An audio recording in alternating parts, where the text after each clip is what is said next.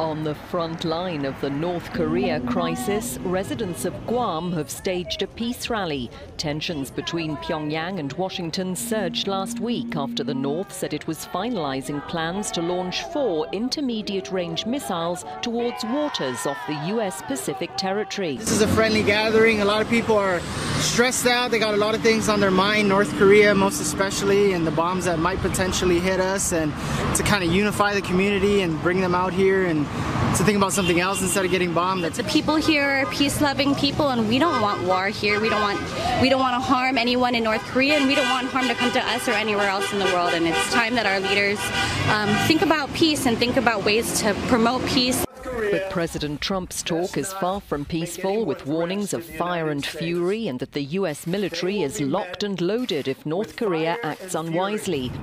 This amid concern that Kim Jong-un is close to achieving his goal of putting the mainland U.S. within range of a nuclear weapon.